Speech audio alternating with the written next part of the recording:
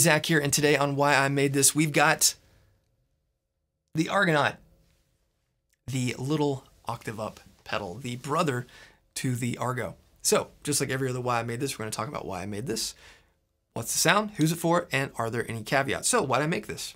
Years ago, Josh Smith reached out to me and said, hey, could you take the green ringer circuit and make it in a mini pedal format?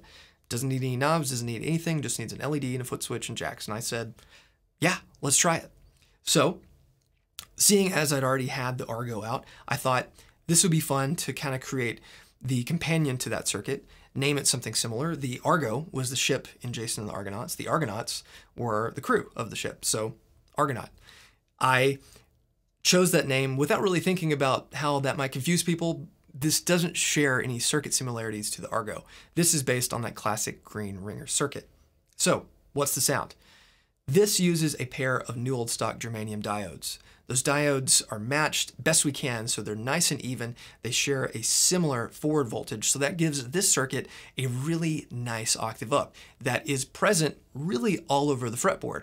Unlike a traditional octave up, where you're only kind of getting that octave sound further up the fretboard, this kind of works everywhere. It's weird down low, but it's working.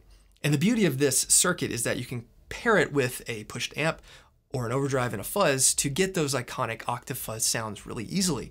You can pair it with something like a Mjolnir, a Golden Fleece, or something you already have. And that's why people have latched onto this. It's small, and you can just put it anywhere on your pedal board and get that octave up sound pretty quickly. It's really a nice addition to most boards. So, who's this for?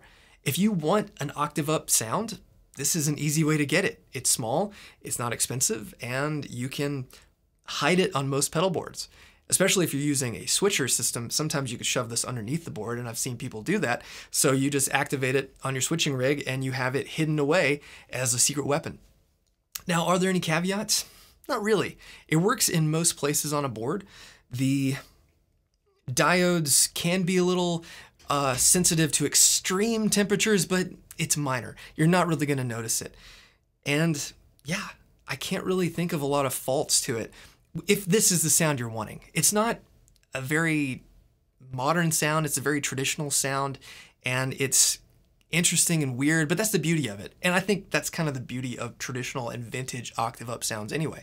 So, check out the demo of the Argonaut, hit up a Mythos dealer, or check it out on mythospedals.com if you want to learn more. Thanks for watching. See ya.